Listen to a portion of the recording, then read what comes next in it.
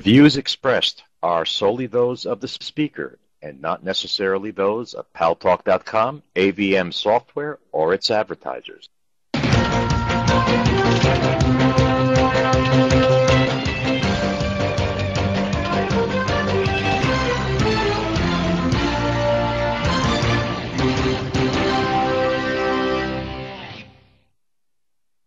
News Talk is online. News Talk Online is a production of Paltalk.com, the largest multimedia interactive program on the internet with more than 4 million unique users on demand on iTunes and on YouTube and on my blog, GaryBaumgarten.com, where you're encouraged to post your comments, whether you agree with yours truly or not, and where you should be subscribing to my Twitter feed, twitter.com/GaryBaumgarten. To be informed of all the things that you need to know about what's going on across the globe, around the globe, to become an informed chatter on Paltalk. And just by following me on Twitter, you are entered in the contest to get a free premium account here at Paltalk. How cool is that? And thanks to our good friends at CRN Digital Talk Radio, we're syndicated to an additional 12 million households. I am your host, Gary Baumgarten. I welcome you to the show. Well, demonstrations and pronouncements challenging the government at Friday's prayers suggests that things are heating up once again in Iran. The European Union and the U.S. State Department are both putting renewed pressure on Iran. State is hinting that the regime's legitimacy is being challenged, although unfortunately, there are those governments who recognize the disputed results of the last election, most notably France. I find that a disappointment. Israel continues to show Iran its military prowess, sending a message that it has the capability of striking that nation's nuclear weapons development facilities if necessary. Iran's new atomic energy chief is pushing back, telling the West to back off.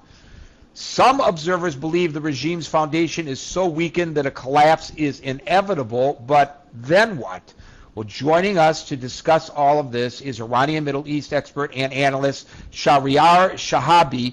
Shahabi is currently penning a book about what he believes to be a new Iranian revolution unfolding before the world. Shahriar, welcome to News Talk Online on Paltalk.com. Gary, thanks very much. It's great to be here. Thanks for having me on your program. The last time we talked was Election Day in Iran. So here we are again and talking about developments that have taken place, and I'll be happy to answer any of your questions and any questions that your listeners may have. Well, I will ask you about the renowned cleric who seems to be occasionally supportive of the administration and occasionally an opponent of the administration, Hashemi Rafsanjani, who led the sermon on Friday. He, I think, ostensibly supports the candidate who believes that he really won the election, but he seems, I can't figure out what his position was when he spoke. He seemed to be both critical and endorsing of the regime. Where does Rafsanjani stand, and how important a figure in what's unfolding across Iran is he? Well, anyone who knows Iranian politics a few years prior to 1979 will know Rafsanjani has been a political activist. He's been in jail during the Shah's era, and he was highly involved in the development and draft of the Islamic Republic's charter immediately after 1979. He's also been the president of the country, so he's very powerful in the sense that both the diplomatic circles know him very well, also the business circles know him very well, given that he's been an influential figure in the economy of Iran.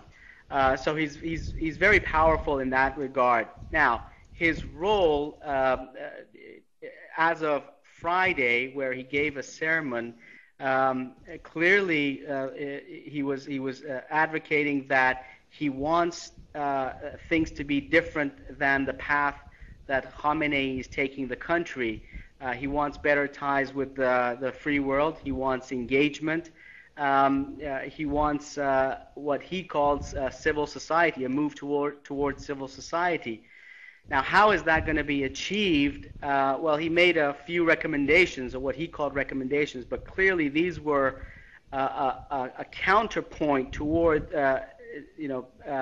against what Khamenei was espousing. Khamenei's position is very clear. He wants tighter control on government, less involvement from the people, and he wants further isolation because that's how they win. Rafsanjani, on the other hand, is more of an advocate towards a liberalizing Iran, opening Iran up, and engaging with the rest of the world. So these two characters, these two political titans, if we can call them in Iranian politics, are now going head to head. The question is which one of them is going to persevere and which one of them is going to stand. The answer clearly lies in what Rafsanjani said on Friday, which is our power, the power and authority of the state is driven by the people. If we do not have the support of the people, we are going to fail, and he's relying heavily on the will of the people, and we will see what will happen in the next weeks, if not months to come. Well, if nothing else, and I know the regime sees that as a challenge, but what Rafsanjani has said is clearly an astute observation. You can be a tyrant and hold somebody under your thumb, but if collectively the people you're holding under your thumb do not recognize your power any longer, do not recognize your authority, you have lost it. Well, I've just written a blog about this. I don't think Rafsanjani has by any means lost his power. I call him the godfather. No. I'm sorry if that's not what I'm suggesting. I'm suggesting that Rafsanjani is just clearly stating an obvious fact.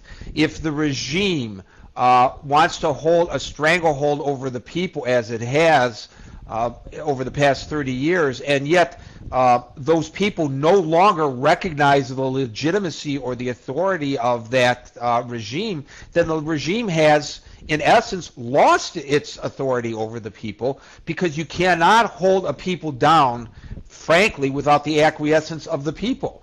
And so all he is really doing, although what he is saying is obviously viewed as a challenge to the regime, is state a fact.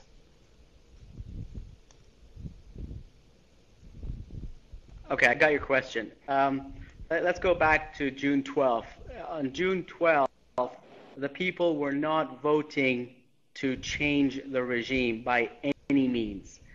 What they were trying to say clearly before the election was hijacked is, we want to determine our own future and we want to support a candidate that we think is closer to our hearts. And Amir Hossein Mousavi was the candidate of choice. Simply because Mousavi had, in his campaign speeches and campaign slogans, said what I just said, what